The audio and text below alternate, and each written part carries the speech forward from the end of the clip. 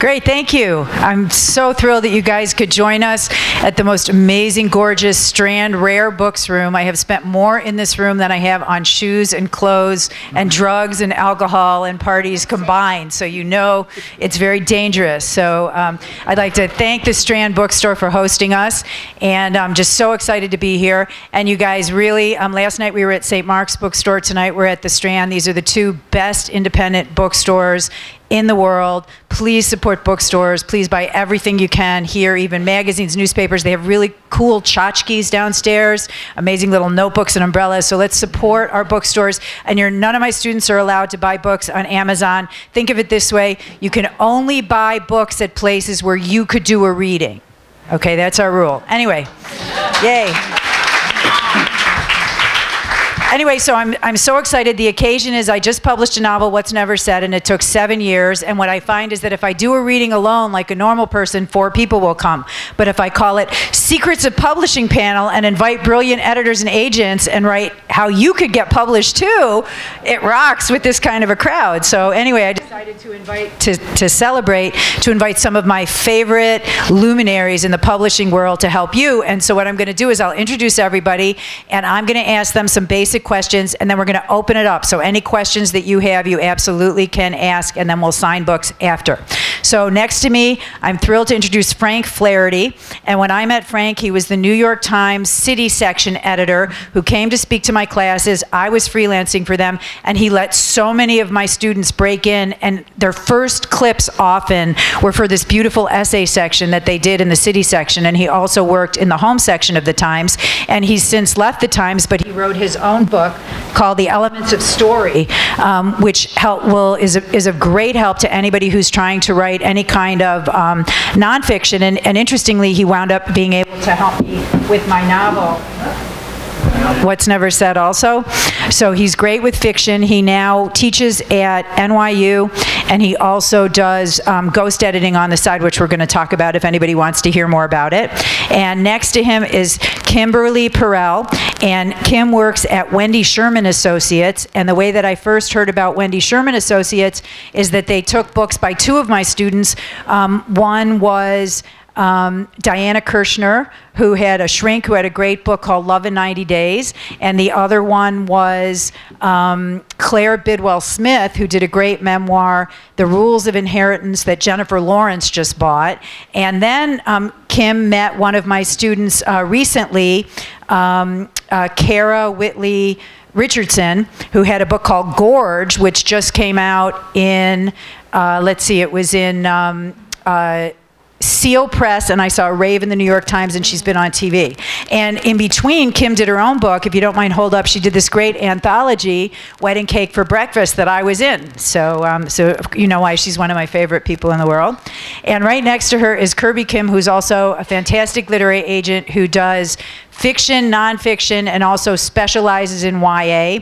And at one point, Kirby came to one of my seminars, and my physical therapist, Kenan, was pitching a story about how he survived the Bosnian War when he was 12. And Kirby, who was at the time at WME, loved the book, just helped him amazingly with it, got it to the best, like, vice president of Viking Penguin nonfiction, and it was a huge success. So Kirby earned he's on my list of favorite editors and agents, and I bug him all the time to do these events. And next to him is another fantastic literary agent who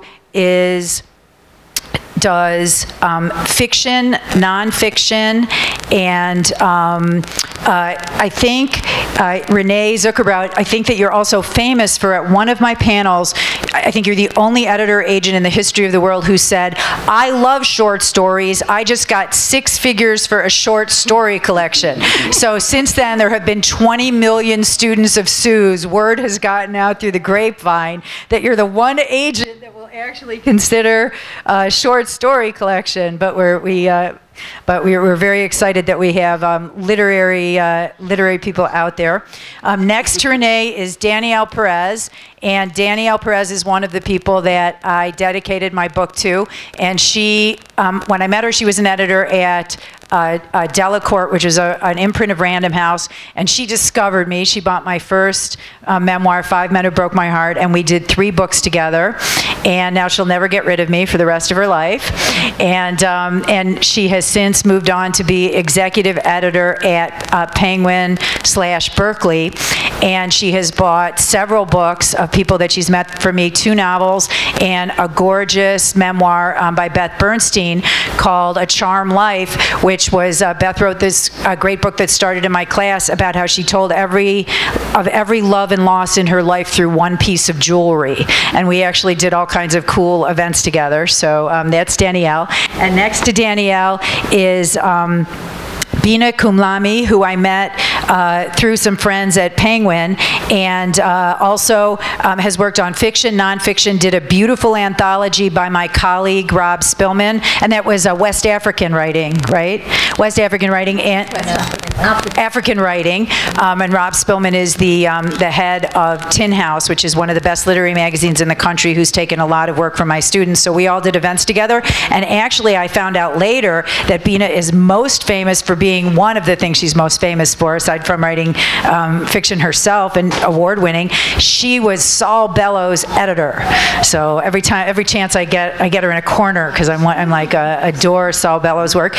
And there's one other person coming, which is my editor, Naomi Rosenblatt, who's the head of Heliotrope Books, who actually, I sent her home to get more books, because I'm thrilled to say we sold out already, and she lives in the Village. So I was like, okay, you can run out and come back. So when she comes back, I'll give her a proper introduction. But anyway, we have so many brilliant people here, so let's get rolling. And I want to start questions. And basically, I know that I have a lot of students here that are already getting published and a few with books out. But if you don't mind, we'll go through some of the basics, just in terms of getting published in our projects. And then if anybody has questions, raise your hand and we'll get in. And by the way, is there any empty seats next to you? Raise your hand if there's any empty seats next to you. Yeah, come sit down.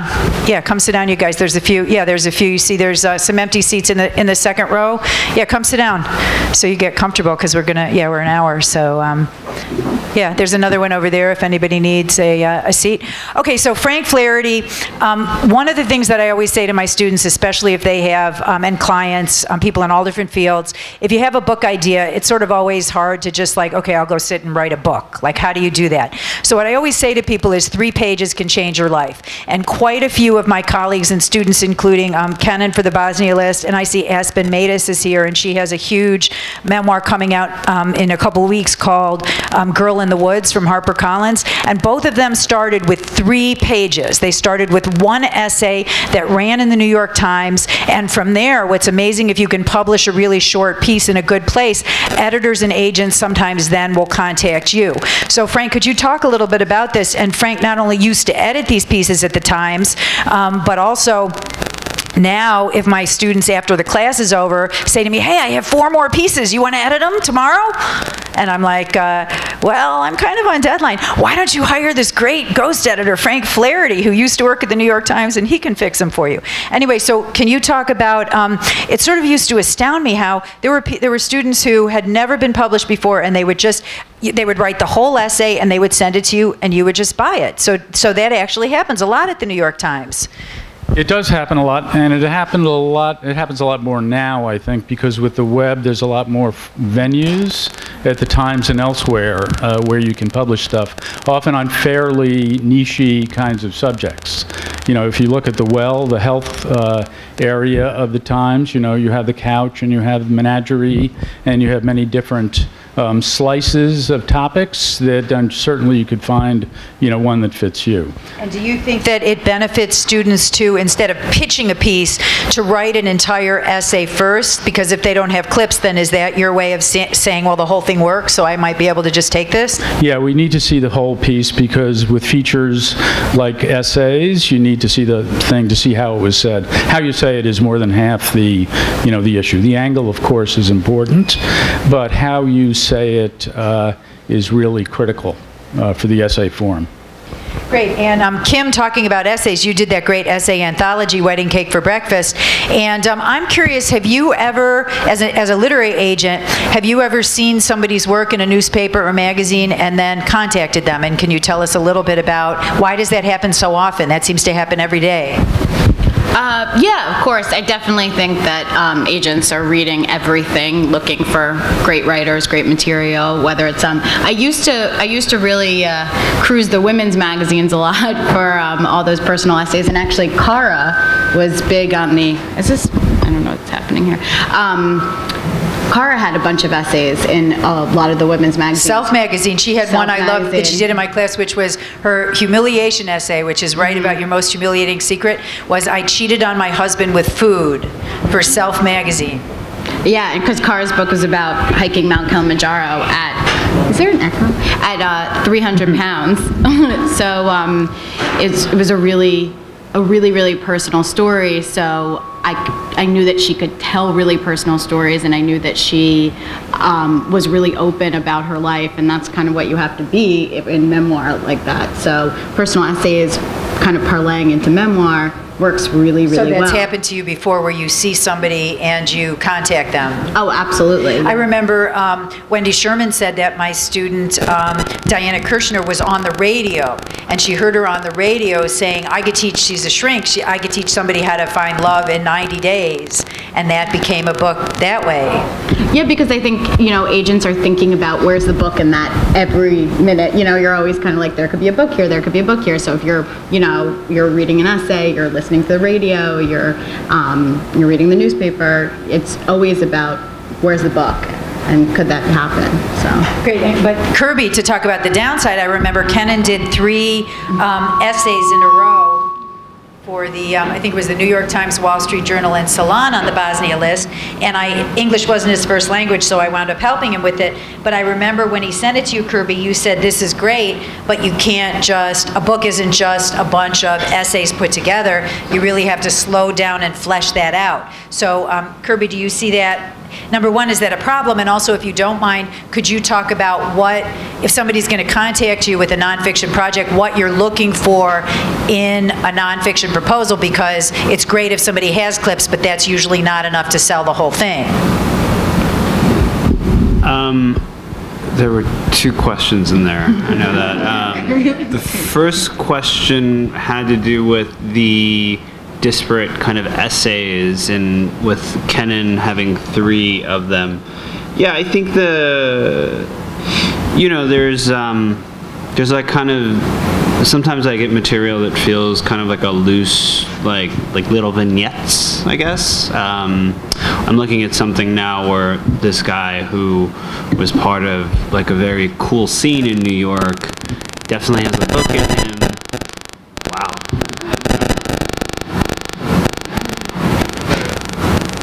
I think that's it. I don't know what it is, but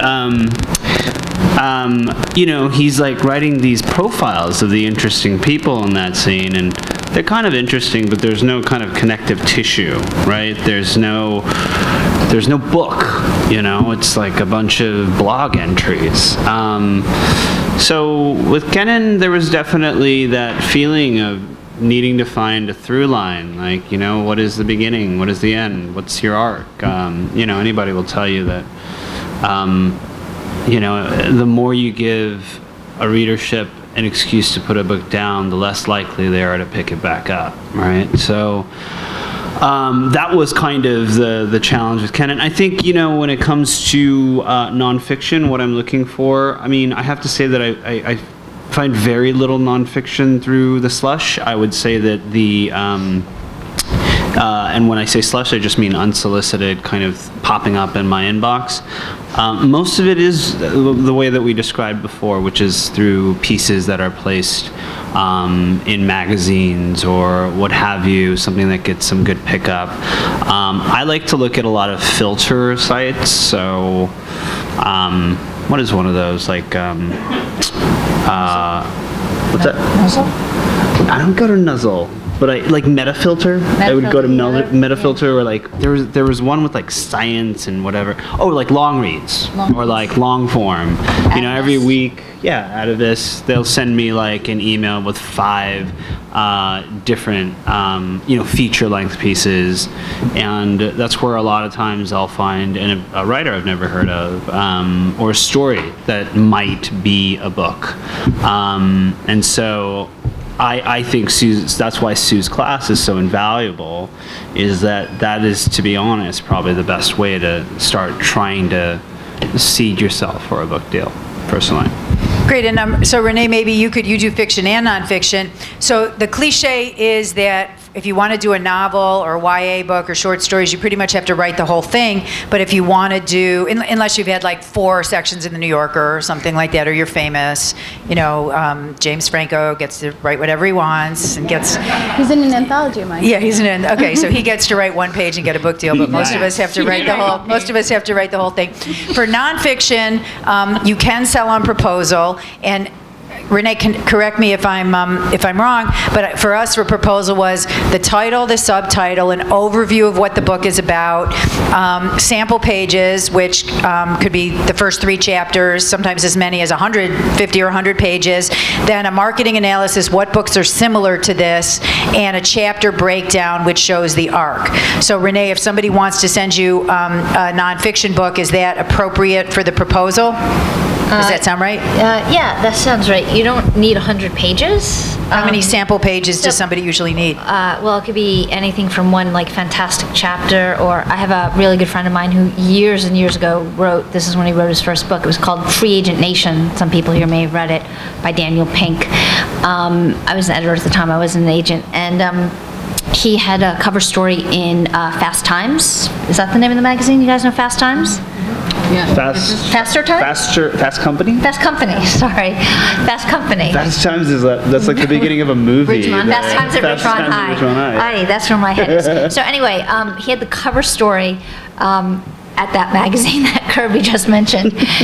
And so that's what he used along with his proposal, was this amazing cover story. He also had a great platform, which is a word you'll hear us bandy about. I mean, he had been Al Gore's chief speechwriter, so that was also sort of part of the whole package, and that he was sort of well known. But he didn't write a new sample chapter, so let's just say you were lucky enough to have a lengthy article in a magazine, and it's on the same subject as your proposal. You can use that as a sample chapter. I do know a few agents who don't send out any sample chapters. I know that some people might see that as heresy, but I think it sort of all depends on a number of factors. But what Sue suggested, having a really strong proposal, which you can sort of see as sort of like a roadmap, so you know how to write your book, and so the editor who acquires your book knows what to expect, is really great. And if you could have at least 1 fantastic sample chapter, I think you're in good shape. Did that answer your question? Yeah, that's great. And Danielle, you can answer a question that a lot of my students ask me, which is, I still think memoirs are hot. I love memoirs. In fact, Beth sold hers to Danielle, and Aspen's is coming out from HarperCollins, and Kennan's did great. So even though sometimes you hear grumbling, negativity about first-person writing, I mean, my family's probably starting it because they hate everything I write. But so Danielle got me started with my first 2 memoirs, 5 Men Who Broke My Heart, Lighting Up. Now, usually with me, I just write the whole book. And there's a lot of reasons why I do that. One is that I never know what the real book is until I write the whole thing and do the work of it. And I'm always afraid if I write a proposal that it's going to turn into something else. Also, I actually find it really hard to write what I'm going to be writing about. It's just easier for me to write the whole thing. But Danielle, I do know that some people, and I think Beth and actually Aspen are 2 of them, do get book deals on proposals. So you've been an editor at Random House, and you're a big executive editor at Penguin. When it comes to memoirs, do you prefer to see a whole book, or do you prefer to see a proposal? For memoir, I actually prefer to see a proposal with chapters. I'd rather not see the whole book if it's a memoir. That goes mostly for nonfiction in general, and I do fiction and nonfiction. For the nonfiction, just as Renée was saying and Sue was saying, that really full proposal that you would submit to your agent. Your agent would work with you on before it goes to potential acquiring editors, and sample material. I mean, the sample material is going to be really important, and an author's platform is going to be really important, as is what the competition is, and comp titles, etc.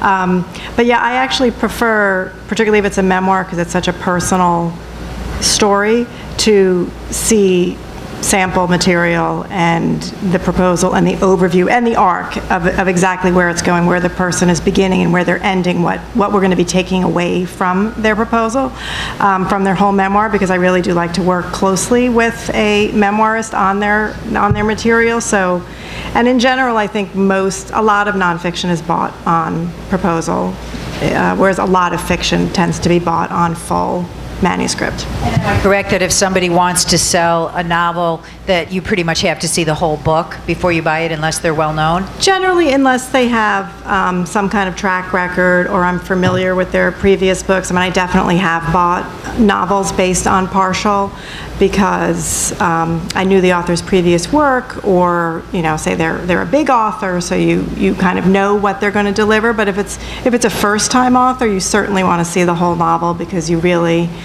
want to make sure that they can deliver at the end, and it's not going to kind of meander in the middle and then perhaps be disappointing at the end. You want to make sure that there's enough there that you could work with. So.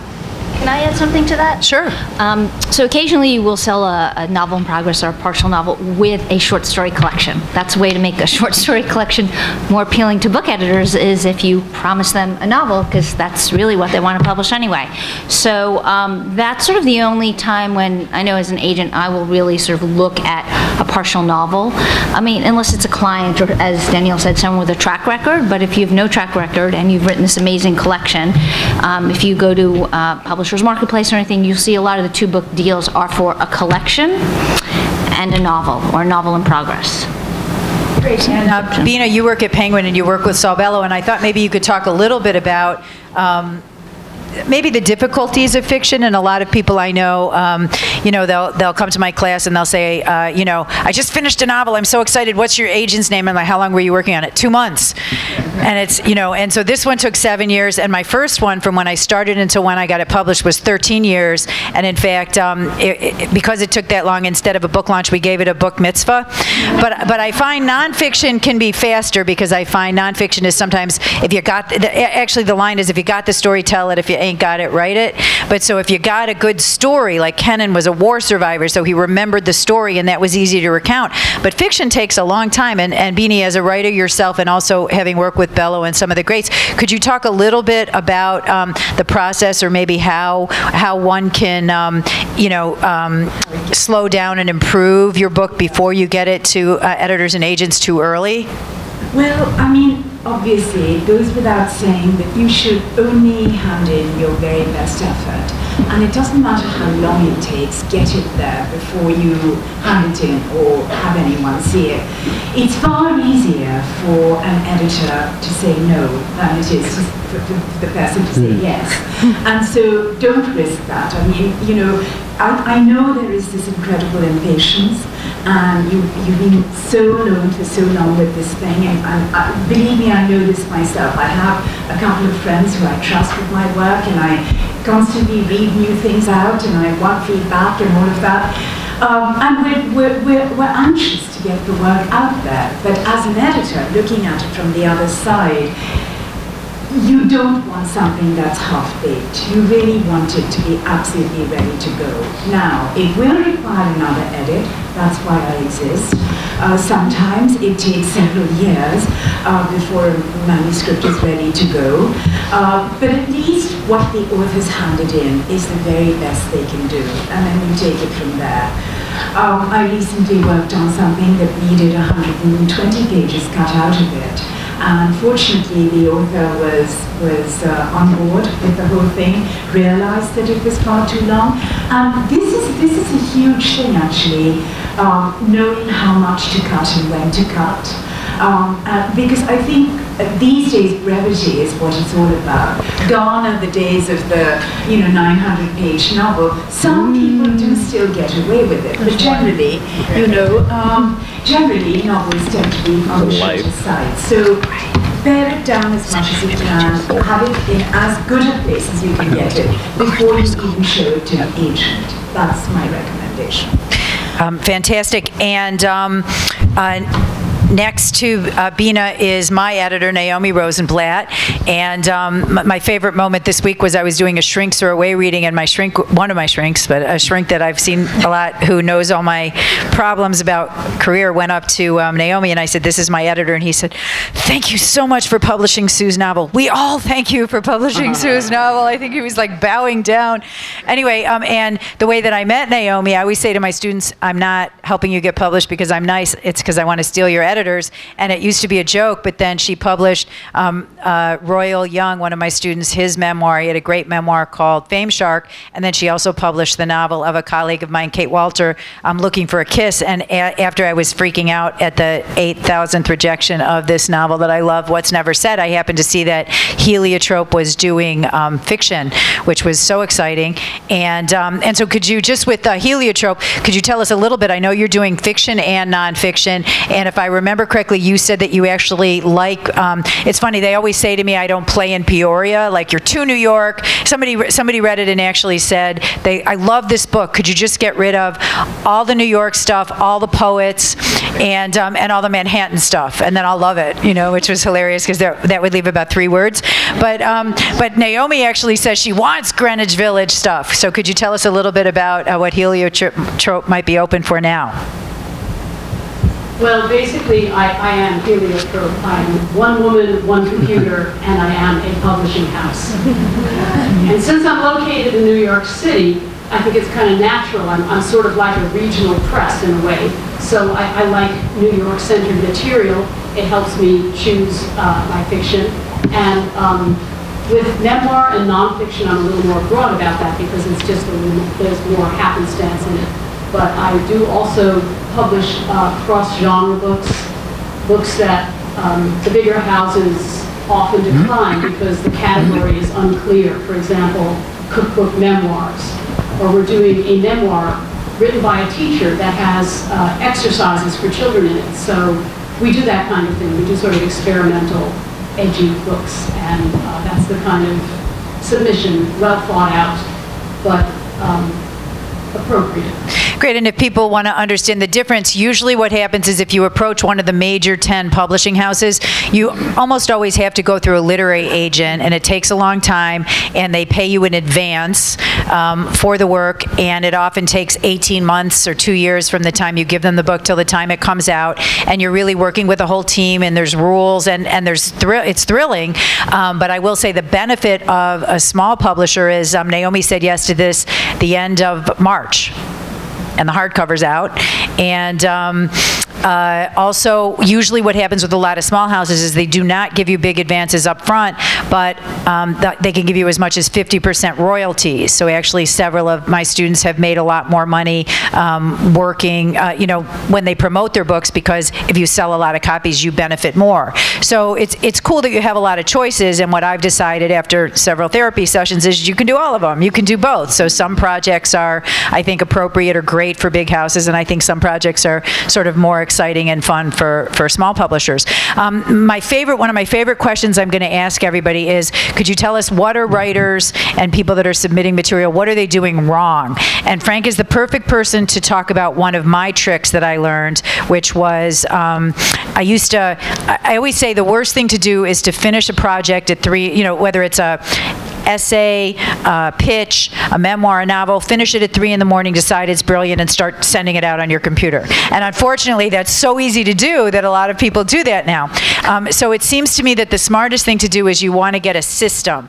And a system means that you write something, and even if you think it's brilliant and you're all excited about it, it tends to be really smart if you have critics, whether it's a class or a mentor or a writing workshop or somebody that could take a look at it and tell you the truth. And if there's people in your life that'll look at it and say, oh, you're so brilliant, ask somebody else who'll help you more, because that sometimes isn't that helpful.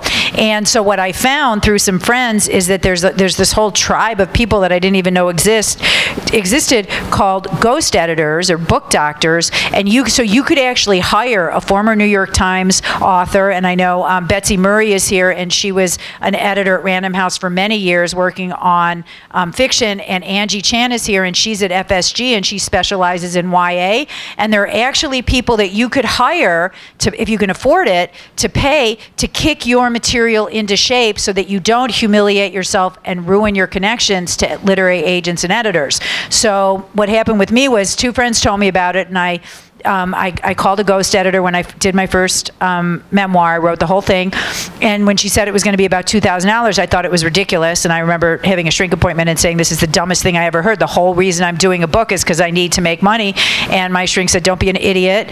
Sometimes you have to spend money to make money, and this ghost editor, I had been told by 2 friends who had gotten really big book deals, one fiction and one nonfiction, that she's amazing, and I spent $2,000 on the ghost editor and was scared, but I did everything she said, and then my first advance was $50,000, and I had a film deal, a TV deal. For that book, I had 7 foreign rights, and it's 9 books later. So not only do I swear on ghost editors, I actually at one point used 4 ghost editors for one book because I wrote it. One ghost editor helped me. She was good at structure. I rewrote it. Then I had one that was a great line editor. And again, my first novel, I actually spent $4,000 on all these ghost editors because now I knew it worked. And then again, I got a $50,000 advance. So every time I've used ghost editors, it works. Now, I wouldn't say just go on the internet and find any ghost editor. I personally only work with ghost editors who have been at newspapers or magazines or publishers, because I know that they are, because even if you get smart advice, you want advice that's market advice. So Frank, could you tell me a little bit, just for an example? I send a lot of people to you who want to write articles for the New York Times or essays. So what does it look like when, an average ghost editor gets like $100 an hour, somebody will give you 5 or 6 pages. What's the process look like? I mean, are you line editing? Are you changing the lead? Are you helping them? Talk about that. Well, for me, the biggest flaw or error that people make in their writing is not keeping the ball rolling, because that's what readers want. They don't really want your brilliant descriptions of foliage, which may be brilliant, but after one paragraph of that, they want to know what happens next. And it was like Stephen King, who sold a number of books, who said something like, the main thing readers want, if a book gets boring and a reader puts it down, it's because the writer forgot his main job, which is to keep the ball rolling. So that's sort of what you have to keep in mind, is things have to happen. Now, making them happen and happen well is like another challenge, but the first hurdle is making sure that things happen and that the reader, at the end of the book or the essay or the article, feels like they're in a different place than they were in when they started reading. So if somebody gives you a piece, you will not only line edit, but you'll say to them, wait a second, you're losing me here, or this isn't exciting enough, or this is going too slow, and you'll give them structural comments. Right. Well, I mean, writing is like reducible to 2 things, action and commentary, which is everything that's not action. So what you need to do is make sure that the through line of the action, is there and is vibrant, and there's not too many, not detours in thinking or topic, but sort of like places where the story is standing still. So show, don't tell. Yeah. And may I add one thing about what we were saying before about essays, which are a great way to sort of get your name and your topic before the literary world. Another way to do it, because I was thinking about the essays we published, a second also good way to do it for those who report is through reported pieces, because I can think of 6 books offhand that came from articles we published in the Times, not by necessarily big-time staff reporters, but freelance writers who, had an idea and wrote up a 2,000-word maybe story, maybe less, and they would get calls from agents. One of our writers, a freelancer, went to the International High School in Brooklyn, and in the spring, And the kids who were in the senior class were from 28 different countries. And in none of the languages of those countries was there a word for prom. None of them knew what a prom was. And they were seniors. And so they formed a committee, a research committee, to find out what a prom was. And then they could have a prom. And the writer, whose name is Brooke Hauser, wrote a piece up for us about this, this fascinating thing. And it ultimately became a book. And it became a book because she said, this is cool in itself, a bunch of kids getting together who were trying to figure out this American weird custom called the prom. Plus they had money issues, many of them, and there were all those dramas. But she said, this is also this is like what becoming American is. These are kids from like Tibet who were like living in a yurt a few months before. So she sort of saw the cool story and the story beyond it, and it became a great book called The New Kids, because they were like the newest of new kids. Anyway. Cool, but no, that's great. And also I would say op-ed pieces, which are shockingly short. I've had students do 600, 800 words op-ed pieces and get agents and editors. The most recent one is Cassie Underwood did a piece about, she had an abortion and she discovered this new group that wasn't pro-abortion or anti-abortion. I think it was called Pro-Voice. And she wrote this great op-ed piece in the Daily News, and she got editors and agents interested in it from a short op-ed piece, and she just sold the book to Simon & Schuster. So sometimes even 2 pages can change your life. So I actually find that an exciting way to start. Kim, could you talk to us as a literary agent? I'm sure you get a lot of queries that are off base.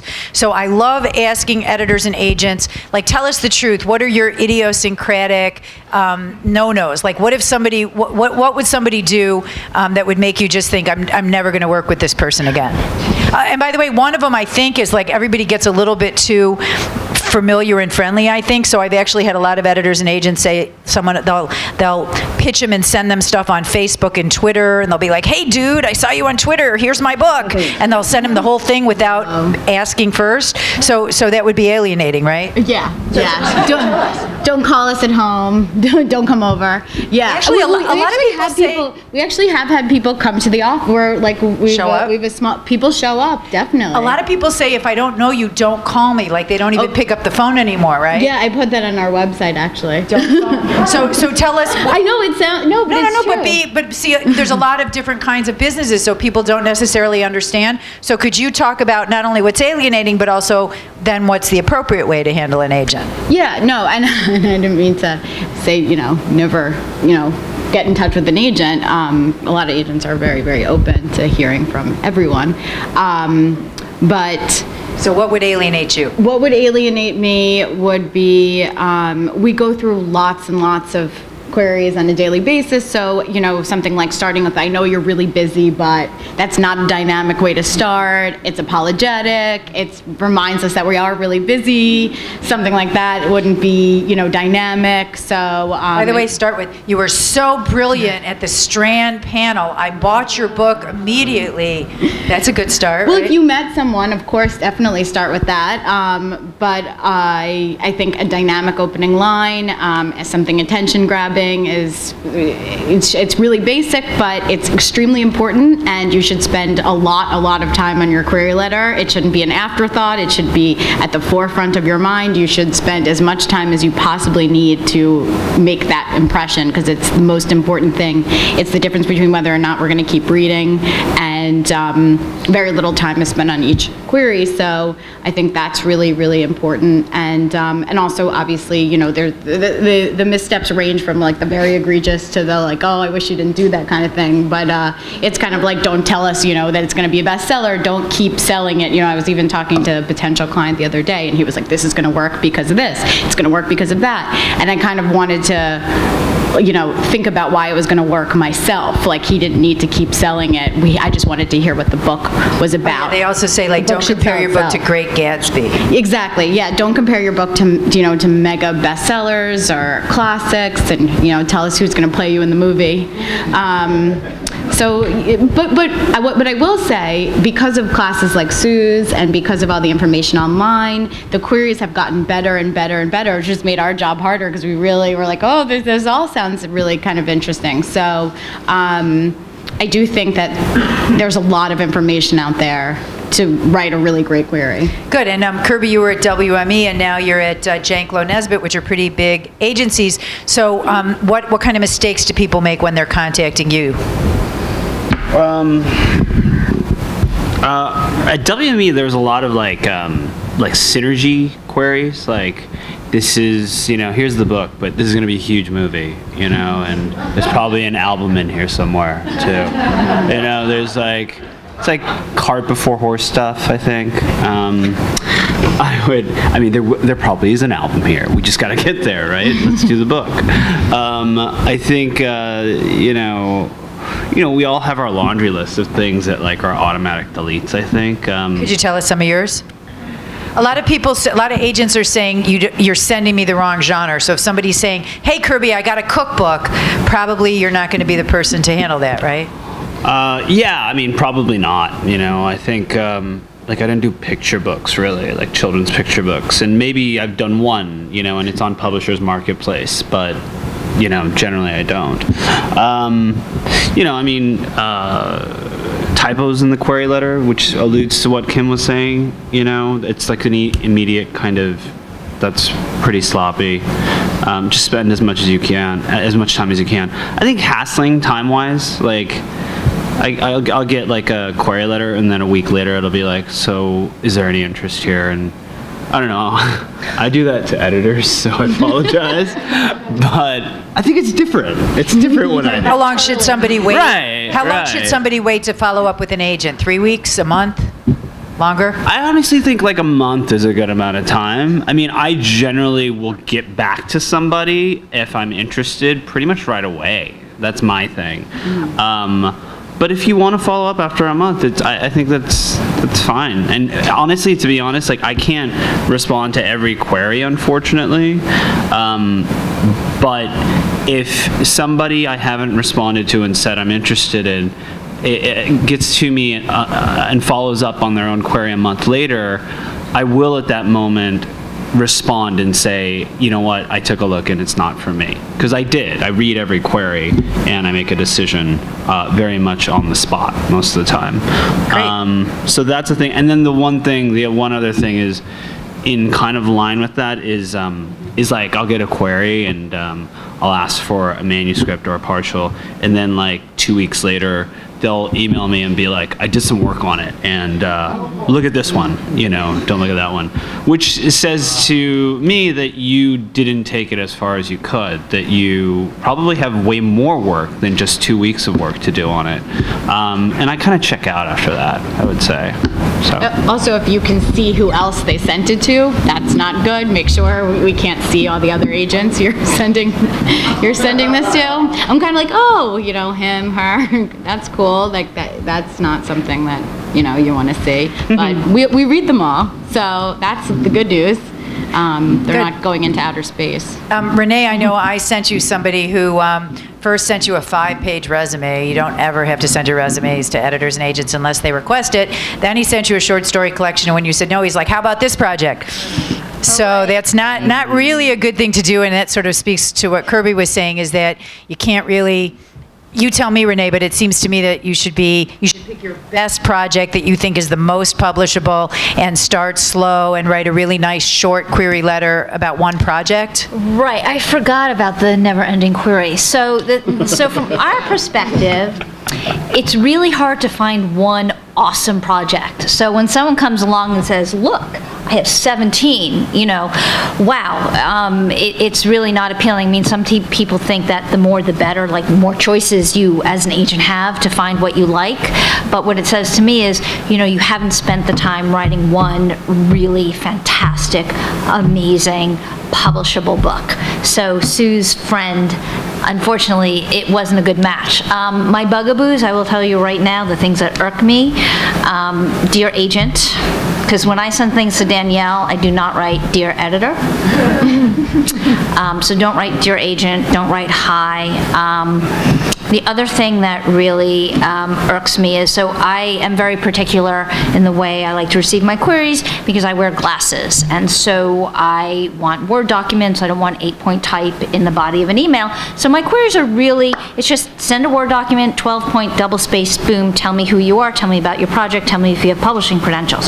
So I get these queries that say, Dear Renee, per your submission guidelines, and then there's nothing that is per my submission guidelines. It's like, here are the first 50 pages in the body of an email. Thanks, hope you like it. And I'm thinking, someone else's submission guidelines, not mine. So I know it's a pain, but every agent has different submission guidelines. Sorry about that. And you know, I assume that when you're sending stuff out, you're not querying 75 agents at once. You're maybe doing 10 or 11. So what you really need to do is go to every agent's website, and no matter how irksome it is, and I guarantee you it will be irksome, but see exactly how they like to receive queries and send it that way. I mean, I will not read 50 pages in the body of an email. I'm sorry, I can't. My eyes don't work that well anymore. So if you're gonna query me, my guidelines are up there, follow them. The other thing is, because I get more than 100 queries a week and my assistant and I can't read them, I have an auto response, which says if you don't hear from me in 4 to 6 weeks, I will not be requesting to see more, with a link to agentquery.com. And despite that, I still have people calling and doing all kinds of things, and you know, calling to show up. Actually, I get a lot of people inviting themselves over, as if we have tea and cake every day at 4, and you know, it's like patronage in the White House in the 19th century. We have people in. We don't, unfortunately. So anyway, we are busy, which is why we don't like to get phone calls. Plus, and this is where I'm going to end on. So it's all about the writing, right? It's not about how you pitch yourself on the phone, correct? It's about what you put on the page. So when you pitch on the phone, I have no idea what's on the page, which is why we don't like to take phone calls or get pitches by phone. But if we can see how you're writing a submission letter, I mean, that's a head start for us. That gives us an idea. So we're not grouchy, usually, but the phone thing really is sort of a practical. The reason we don't want phone pitches is because practically it really doesn't make sense. Great. And by the way, if you're new to this, I'm giving out my cards now that I've quit all my addictions, which I've written about. Quit cigarettes, alcohol, dope, gum, and bread. So now I'm addicted to email and book events. But so if you have any questions, email me. I've had 85 students that have done book deals in the last 10 years with advances between $5,000 and $500,000, and all of them went through agents, and the agents have been wonderful. So it's not as if, I mean, they're desperately looking for great material, both agents and editors. It's just that there's a good way to learn how to do it. There's 100 little steps, and if you don't know, email me and just ask, because it's not hard to figure out. Okay, Danielle, who's one of my favorite editors in the universe, Danielle and Naomi, I dedicated the book to. Could you tell us, what are your pet peeves about manuscripts? Now, usually with Danielle and Beena, because they work at big publishing houses, they're getting manuscripts through agents, but there's still, even if an agent takes you on, there's still mistakes. And I know, Danielle, a lot of editors have told me that they're still getting material that's half-baked. They're getting proposals with only 10 sample pages, or they're getting a novel that really needed another draft. Are you seeing projects that are okay but needed more work? Well, of course, I think that's always a situation, but it's a little bit different for acquiring editors, because that's exactly how agents are sending the material to us. So I can't really speak about how different agents do different things, you know. So that's not really something that the author is. What was that now? Tell me how I'm doing. These three are great. Perfect, 100% every time. I would say, in terms of, it's different for something that I'm trying to acquire or something that I own. It's, you know, it's different things. But for an acquisition, I think for the nonfiction, it is not really doing the research on comp titles, on what else is out there. I think that's so very important that it doesn't, something isn't submitted, that this is the first book on blank, and I do a cursory look on Amazon, and I'm like, there's actually been 3 books in the past few years on blank. I wonder how they've sold. Maybe well, maybe not well. But I'm not sure how interested I am now at that point. And also making sure your comp and marketing, your comp titles are pretty accurate, that they're not this book is just like Eat, Pray, Love, this book is just like XYZ, that you really are very thoughtful in the research that you do, because it is actually really, really important for nonfiction. And even once we acquire a book, the kinds of work that we do, that the acquiring editor does for comp titles and stuff, is actually quite a lot. So it really, I think it's really important to know what the comp titles are. And I would just say, just backing up, even just for nonfiction and fiction, for people who are writers and want to be writers, I think the biggest thing to do is to read. To just read other people's work, to not just think, oh, I want to write. If you want to write, you should want to read, and be reading constantly other people's work as well. I think that's really, really important too. One thing I was just going to mention on the ghost editing, because and it might be called ghost editing in different parts of publishing, but in book publishing, I think there certainly are ghost editors, but we tend to call them freelance editors. So just in case, if you are looking for people, and there are tons of excellent freelance editors out there, many of whom have worked at the big houses and do kind of bring that marketing mind in addition to a developmental editing, line editing, et cetera. And I can't underestimate how important they are to something that you're going to send out to agents. And then the acquiring editor, me, if I acquire something, still don't worry, we'll put you through your paces, and we'll edit the book and work with you on it. But I think having the book in the best shape as possible. I just wanted to mention that sometimes they're called freelance editors or developmental editors too. Good. And Beena, could you talk about with some of the manuscripts that you see, what are the biggest mistakes that you think writers are making? You already touched on it a little bit, that they're too fast and they're not sending out their best draft and they're not taking the time. Is there anything else you can think of? Well, I mean, I think I want to add to the general conversation that's been going around this table, which is this is probably the most subjective industry in the world. There isn't another industry like this. Think about it. You know, you have this wonderful idea, there's a concept, and you go through all these many years of hammering out that concept on the page. It's a difficult journey from concept to delivery. We in publishing exist to facilitate that process. Whatever else book publishing might be about, it eventually comes down to one thing. It's about the book. And it's about taking the book from the reader to the writer. That's why we're there. That's why I'm here. That's why Danielle is here. The entire industry is about that. But I think common sense, therefore, is what I'm advocating. Because you're dealing with such a variety of people, we all have our hot buttons. You can't possibly know what these are, you know? So I think common sense is key.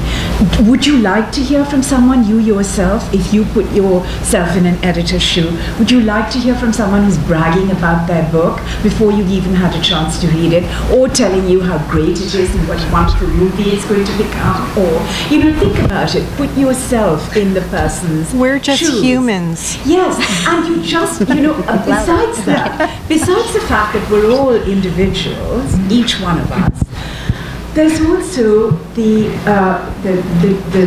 complexities of living in a city like New York, where anything could set you off. You know, you get to the office, anything. You know, the bus driver, the subway driver, whatever, anything. And you get there, and here's this person in your face saying, you know, I'm the best thing you've ever seen. You know, it's going to, it doesn't matter what the merits of that work are, you're not even going to give it a chance. So I think putting yourself in the at the receiving end, so that you become the editor or the agent who's getting this, might be very... Yeah, that's brilliant. And by the way, a lot of newspapers and magazine editors and webzine editors have said that exact thing to my class. They're like, don't think, oh, I want to publish this, so I'm going to send it. What would make an editor's life easier? And by the way, just dumb things, like Google them. And so instead of starting with, here's my brilliant piece I want you to publish, you could say, oh, I love the piece that you wrote last week. It was brilliant. I love what you do in your column. You know, so making it easy, or putting yourself in what would make the editor's life easier. That's brilliant. Naomi, and we're going to open it up to questions in a minute. Naomi, could you talk about what people are doing wrong for you? And I remember you said to me that part of the reason why you like my project and Royals and Kate's was that we were all people who were very good at getting out there ourselves. So we weren't just writing a book, but we did newspaper work and magazine work, and we all had, were on Twitter, and we were doing Facebook, and we all sort of were out there. So you said that, you want to pick people who can do some promotion themselves. So would you say that that might be a mistake that people are making, where they're sending a book project and they sort of have the fantasy that that the publisher is going to do all the work, and that you're more attracted to authors that are already, have followers and fans, and their name is out there? Yeah, nobody should count on me to do it all, because I'm basically one person, and I have, consultants that I work with on an as-needed basis. I am a genuinely small press. And I'd like to answer your question by actually talking about a couple of pitches that I've gotten recently that were done really well. People who've done things really right. In fact, somebody in this very room. What people do that I really like is they'll begin by relating themselves to me and saying, like, I'm one of Sue's students, or we met at the Writer's Digest contest that you spoke at last weekend. They put it in a context that I can immediately relate to. And then they get right to the point and tell me what their book's about, why they're passionate about it. And if they've written for magazines or newspapers, they send their clippings along, sort of whetting my appetite for it. And somebody schlepped all the way from Boston, asking me in advance, could I meet your editor? So that's, smart. So showing up in person. Smart. Yeah. That shows a real commitment. That shows muscle power. At this, yes, at this event. Oh. This event. They were from Boston, and they were interested in doing a project, and so they emailed me and said, what's the appropriate way to meet your editor, Naomi? And I said, well, we just happen to be doing a bunch of events together, so that could be great. So aside from just an email, which you're sort of an anonymous 10,000 emails, come say hi, and he happened to have a great clip that he showed her. So there's actually a really smart way to approach editors and agents that would give you an edge, right? Yes. A leg up. Good. I appreciate that when people take the time to think that through, and to think, as you were saying, about our end of it. Put yourselves in our shoes. And conversely, when I see a letter that's really well written, I'll think to myself, gee, that's the kind of letter I used to write to agents and editors myself. Yeah, it's really important. It's very important. In fact, I get millions of emails. I don't even know why, because I don't buy anything. But when the email starts with, like, my professor says I'm brilliant and I have this new novel I've just finished, and it's like, delete, like letters we never finish reading. But if just because I'm busy and why I don't know who you are and whatever. But if the letter starts with, Frank Flaherty gave me your email, I'm already like, oh shit, I have to be nice to this person because they started with a connection. Or if it says, oh, congratulations on your new book, What's Never Said, I just ordered it. I'm like, oh, what a cool, smart person. It's like psychological, but if somebody has done their homework, even if it's one Google, it just makes you like them more. Okay, so we'll take questions. And by the way, number one, don't pitch the editors directly. You don't say, here's my project. You can email me and we could talk about what's the best way to get a hold of them. And don't do a 7-part question, which I always get. But anyway, otherwise, questions. Yes. I have a question regarding the ghost editors or the freelancers, which is a cynical question because I'm cynical. Okay. Why, if somebody sends something to a ghost editor, like Mr. Flaherty, for example, and it sucks, would you be honest? Okay, good question. When you deal with ghost editors, if you send something to a ghost editor and it sucks, would they be honest? Okay, what's really fantastic about the ghost editors that I work with, and I have a list and you can email me, because again, you're not getting them on the internet, these are people I know well, is yes, they will say in a nice way, this doesn't work. And by the way, in my class, someone will say, I want to publish this in the New York Times, and I will say, nobody in the New York Times will take this. You have to rewrite it. Where's your timely lead? What section is it in? So yes, if you have, I have found with teachers, with ghost editors, with my writing group, we are unbelievably horribly honest with each other, because it doesn't do anybody good if you send out your work to a New York Times editor or to an agent or to Penguin or whatever, and you get rejected. Not good for anybody, because just for an example, if you're using, I mentioned 3 great ghost editors here. We have Frank, who's brilliant with nonfiction, and especially nonfiction, and with articles. And Angie Chen is brilliant with YA or children's books. and Betsy Murray is great with novels. If you use any of them as a ghost editor and you don't sell your work, you're not going to like them. You're not going to use them again. You're not going to recommend them. If you take my class and I don't help you, you're not my fan. You're not showing up at my panel, right? But as I mentioned, I see so many students here that have gotten published. I mean, it benefits me to help everybody get, to help people get what you want. And I have found that the ghost editors that I work with are brutally honest, and I beg them to be brutally honest. So I think, and actually somebody emailed me back after Angie looked at her book, and she said, this is not a YA book. This is closer to a memoir. She said, I'm nowhere in the vicinity. And he was pissed off, but I thought, well, thank God she told him, because someone could have wasted 6 months or a year. Frank, how often do you say to somebody, this is not New York Times, or, this isn't ready to send out? I understand where the question's coming from, but there's like nothing you can do with something that you think can't be recovered. Sometimes you say no, right? And I also say no, and it's not like there's not more than enough to do, but you really don't know where to go if you say something like that. I mean, I've spent a life. I'm an editor, so what I do is say what I think about something. And if I think it's like, there's nothing better than something that's like really an essay that really works, it sort of happens on the other end too. I say this thing is like a markup, which means put it in the paper, send it to the Times. I can't help you because it's fine.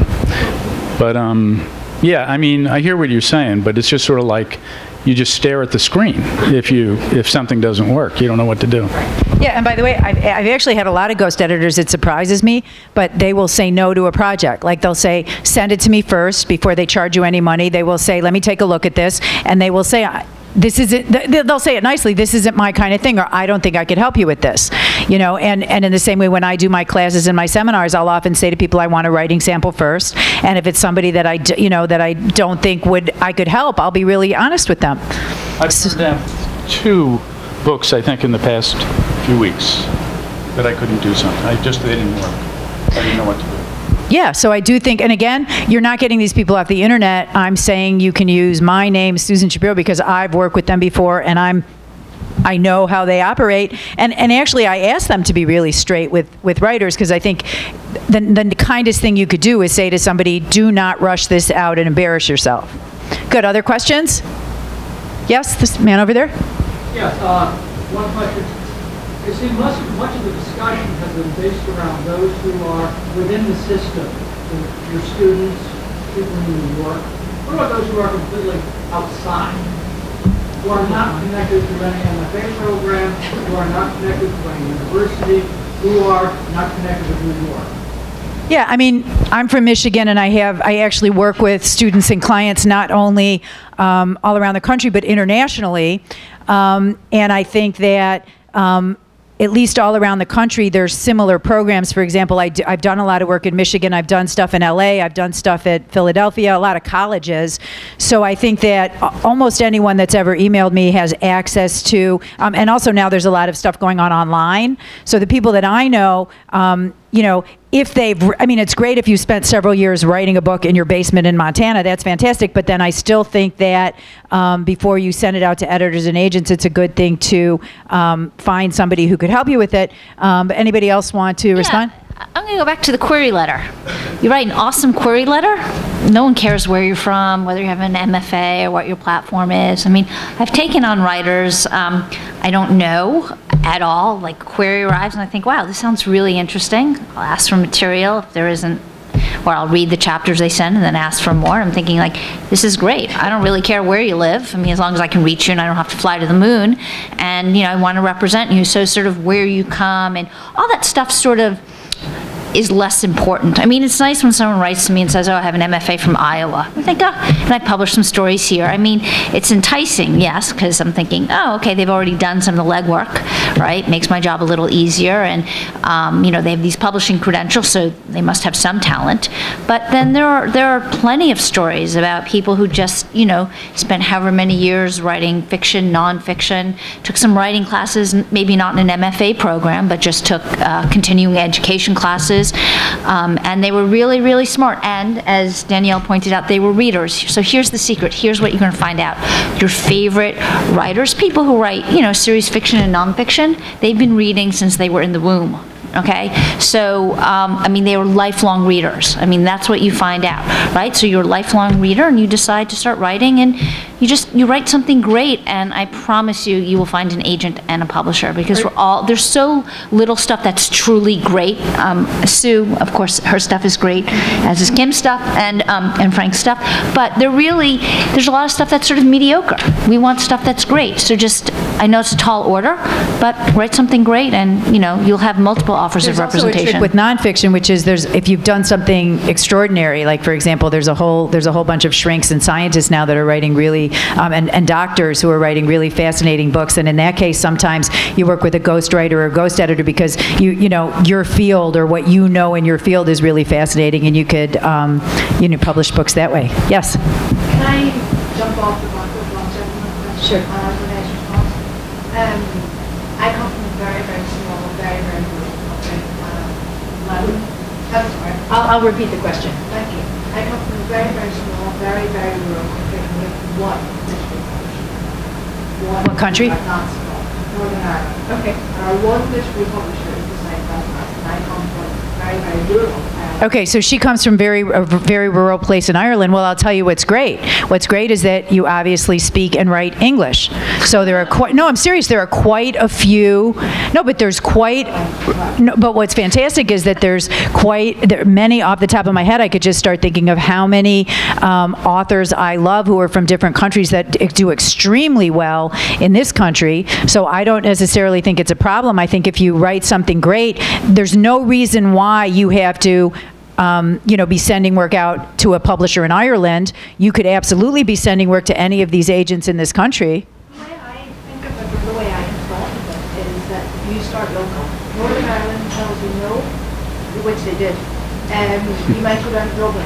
Dublin tells you no. You might go to London. London tells you no, but America is very open to look at Frank McCourt, Jhumpa Lahiri. I mean, Salman Rushdie. Kenan was Bosnian. I mean, so I actually think that if I have a student that's from another country or speaks 2 or 3 different languages, I think they already have a leg up because multicultural work is so popular now. Actually, I also have another question, and it's for Kirby. Can I ask that? Quick. What I'm writing is actually based off my master's thesis, and it does deal with Bosnia. It's a creative, it deals with making an idea. It's a creative master's thesis, and I want to turn it into a book. By the way, okay, she has a master's thesis on Bosnia. You want to turn into a book? This is the kind of thing that I'm going to give you the ghost editor's information, because you never want to take a thesis or something that isn't book form to an agent yet. You want to work with a ghost editor, which we did actually on the Bosnia list. You want to work with a ghost editor and let them help you make it colloquial before you go to an agent. Great. We have time for a few more questions, and I'll give you some emails. Yes?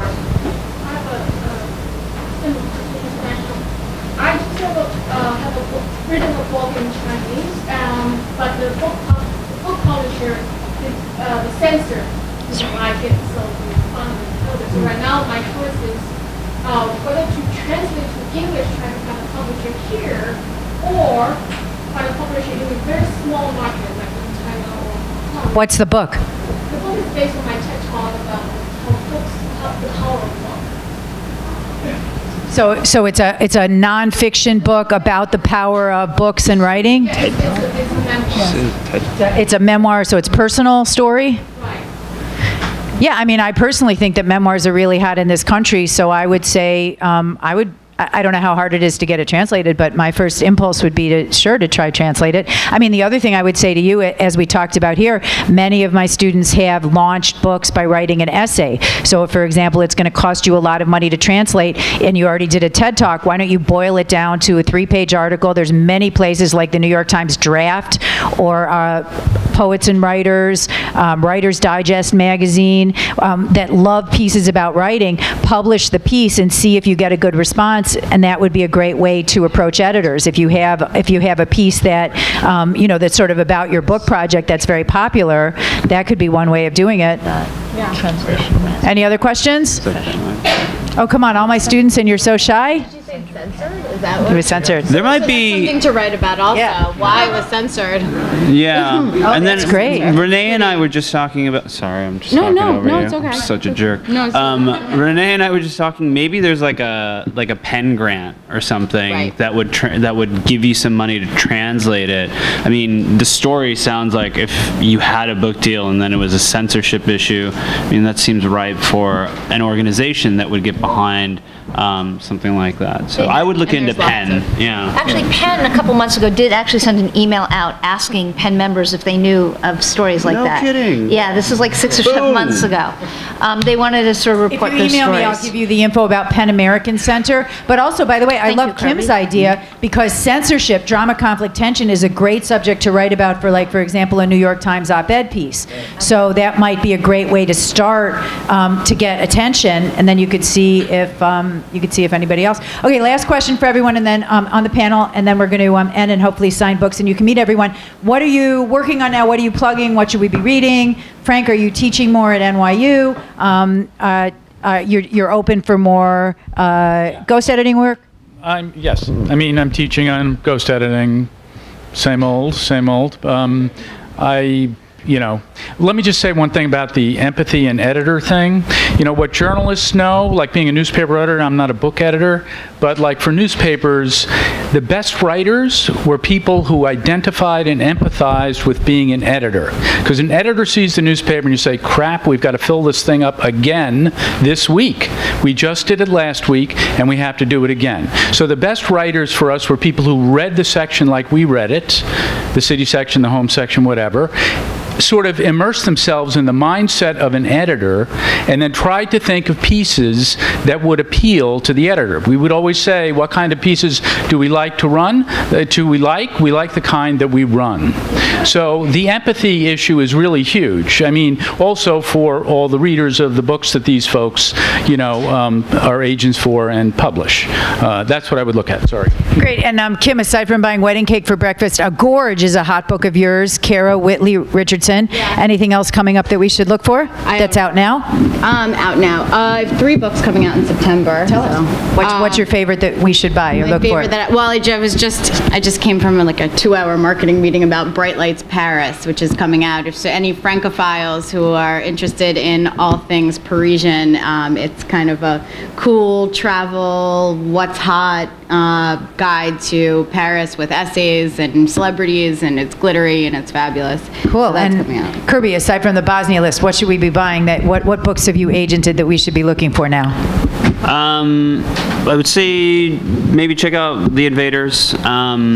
It was actually the lead review for Oprah this last month in the magazine, and it was on Vanity Fair's roundup. Who wrote July.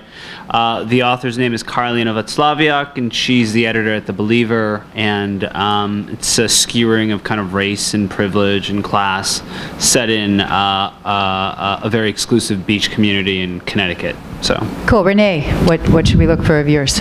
I'm going to plug a short story collection called I Was a Revolutionary by a writer named Andrew Milan Millward, who's also the editor of the Mississippi Review.